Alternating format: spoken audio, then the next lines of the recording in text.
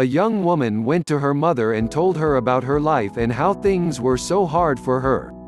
She did not know how she was going to make it and wanted to give up. She was tired of fighting and struggling. It seemed that, as one problem was solved, a new one arose. Her mother took her to the kitchen. She filled 3 pots with water and placed each on a high fire. Soon the pots came to a boil. In the first, she placed carrots, in the second she placed eggs, and in the last she placed ground coffee beans. She let them sit and boil without saying a word. In about 20 minutes, she turned off the burners. She fished the carrots out and placed them in a bowl. She pulled the eggs out and placed them in a bowl. Then she ladled the coffee out and placed it in a bowl.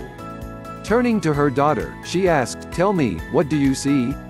"Carrots, eggs, and coffee," the young woman replied.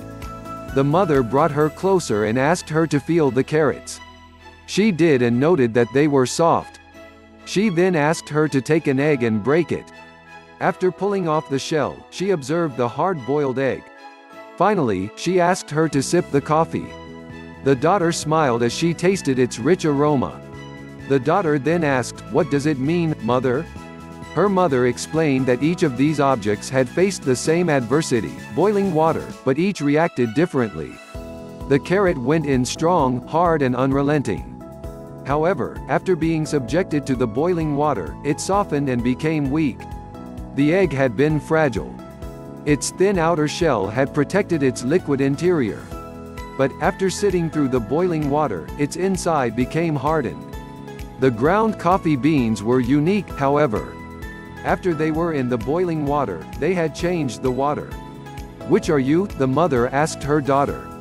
"When adversity knocks on your door, how do you respond? Are you a carrot, an egg, or a coffee bean? Think of this. Which am I? Am I the carrot that seems strong but, with pain and adversity, do I wilt and become soft and lose my strength?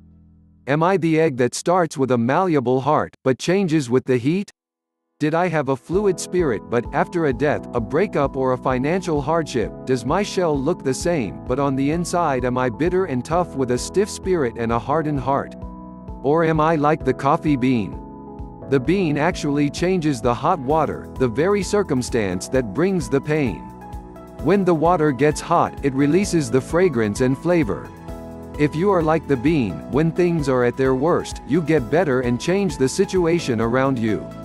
When the hours are the darkest and trials are their greatest, do you elevate to another level? How do you handle adversity? Are you a carrot, an egg, or a coffee bean?